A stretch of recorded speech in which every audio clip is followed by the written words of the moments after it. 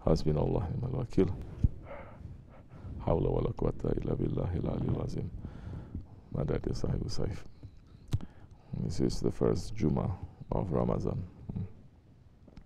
Alhamdulillah. We are happy. We are thanking Allah for making us to experience this Jummah of the Ramazan. Anyone has any questions that you want to say, you want to ask? Ask. Because Ramazan, I don't feel like talking too much. Yeah, you know, should not talk too much. Should sit down. Talk. Nobody listens anyway. They ask very weird questions. They're asking. Yes.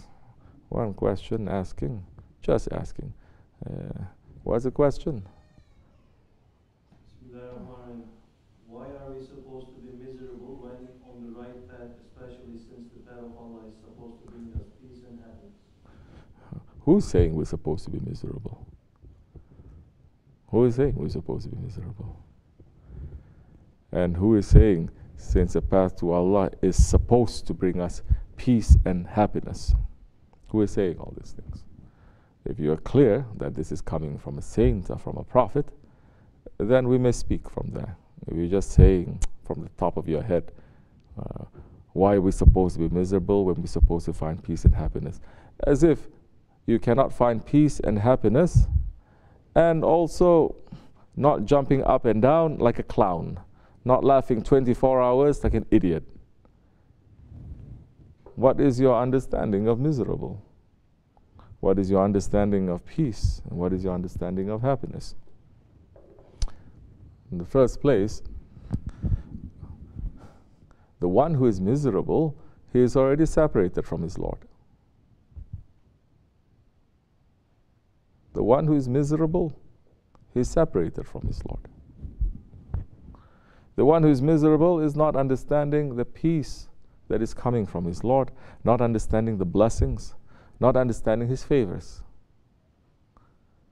You're feeling miserable. Then we ask you, why are you feeling miserable? So many people, 99.99%, they're miserable only because of their dunya.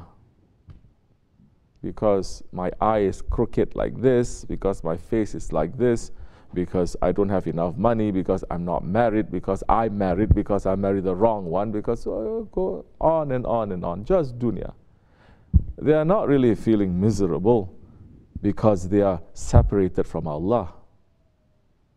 They're not sitting down to say, why are you looking so sad? I'm very sad because today I got upset and I placed one more veil between me and my Allah. They're not saying because today I got very angry, I got very stubborn, I let my ego to fool me, and now I'm upset. Are you miserable? I'm not miserable, I'm upset. So you're upset, so what are you supposed to do now? Just stay like that to be upset? Who is teaching you that? That on the spiritual path you have to be miserable, you have to be so sour. Number one, we have to know that the prophets, they had the most quote-unquote miserable lives. All the prophets. Especially the Holy Prophet ﷺ, compared to this world, what this world is offering, what the people of this world thinks is happiness. They had the most difficult lives, but they were not miserable. They never lost hope from Allah. Allah may test them so hard that the khutbah is saying, then they will ask, Allah is testing them then.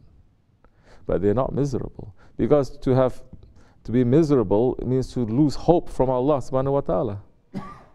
Be just looking at your own self, what they call navel gazing.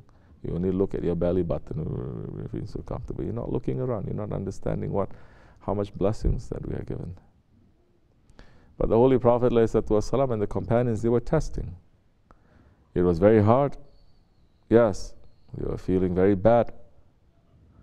But it was a test from Allah subhanahu wa ta'ala that Quran Kareem is saying, even the Prophet ﷺ and his companions are saying, when is the help of Allah going to come? Did they lose hope? No, they didn't. They're saying when.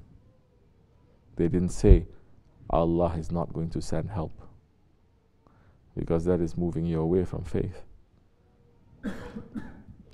Whose understanding is this, that we have to be miserable all the time? In fact, in tariqat, you look at our Shaykh, he's smiling and he's laughing.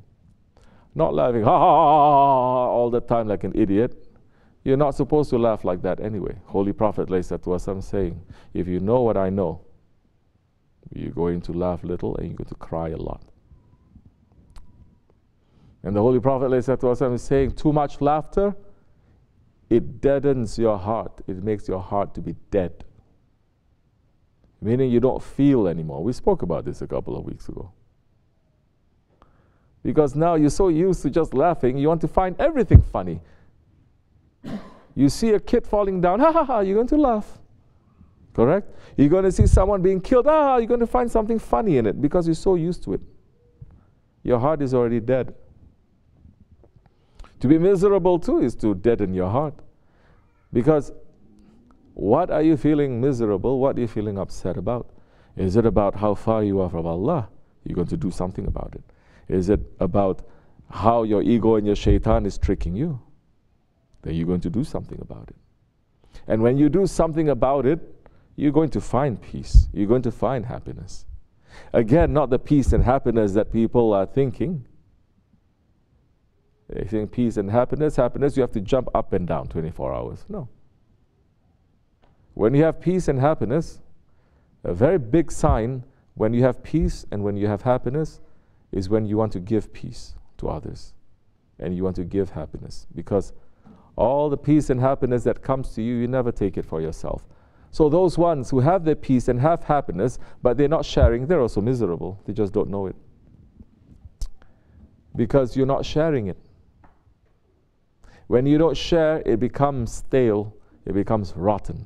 Then you're trying to hold on to it. You say, no, I have to have this because this brings me peace and happiness. But your peace and happiness is very fragile, it's very delicate. It's only based on a couple of things. If somebody says a couple of nice words, you're going to be so peaceful.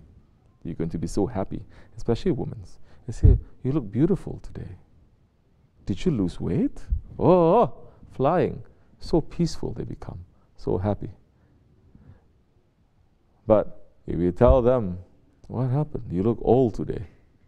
Oh, they're going to murder you. What happened to you? You put on some weight? Oh, they will kill you. So the peace and the happiness is just very, very fake? No. What brings us peace and happiness anyway?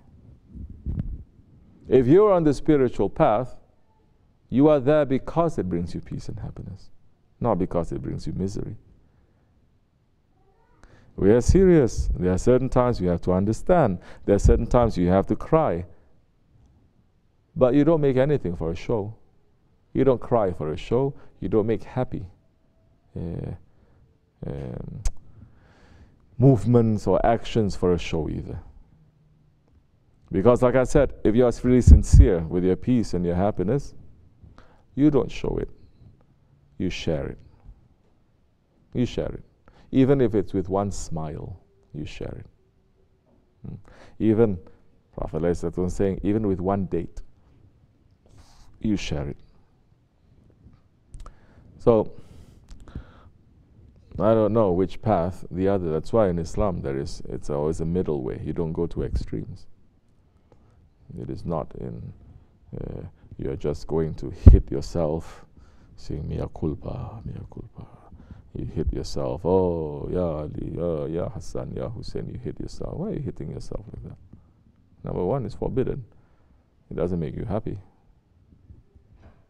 You think they're asking you for you to hit yourself? Hit on your ego. Don't hit yourself. Anyway, these are the kind of questions we get for the month of Ramazan.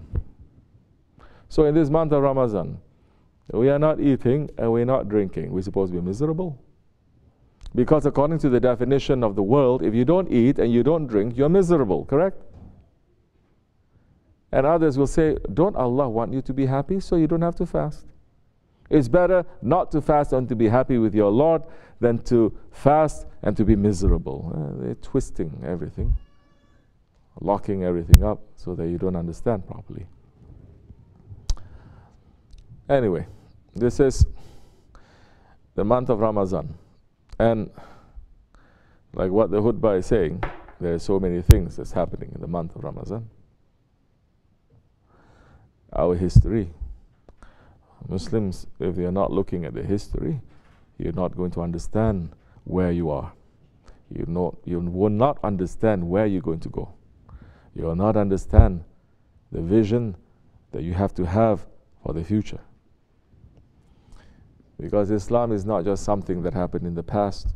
It's not something that is just present. Just like this, continuing, it has a future. And Islam has a glorious future. It has a beautiful future. It has a huge, because Allah and His Prophet, they never break their promises. So they don't really want us to understand our history, because they say, don't look to the future of Islam. But we're only looking to the future of Islam. Because the present situation now, it is so bad. But it is pointing every day, more signs are opening up for the appearances of Mahdi alayhi salam. Every day we are seeing more signs showing that Dajjal is taking over everything. And how we are going to live today is going to determine how we're going to live tomorrow. May Allah protect us in this month and keep us strong, inshallah. And to give us a little bit more energy to run around, to do good things in this month. This is the month of charity. So be charitable. Like what we talked before too. Charity is not just giving of money. Charity is having a generous spirit. There are some people, you just like to be with them because they're generous spirit. They're very light. They're not heavy. They're not miserable to make you to become miserable. Be generous. Have a generous spirit. Don't fight. Don't say fighting words.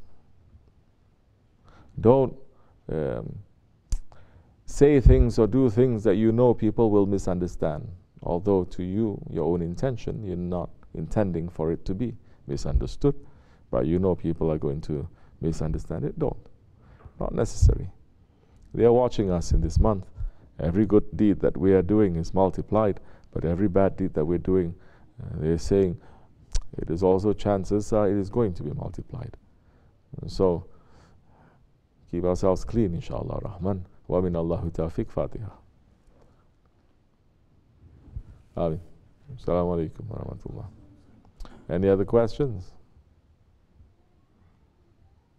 No question. This much is enough. Wa min Allahu tawfiq. Fatiha.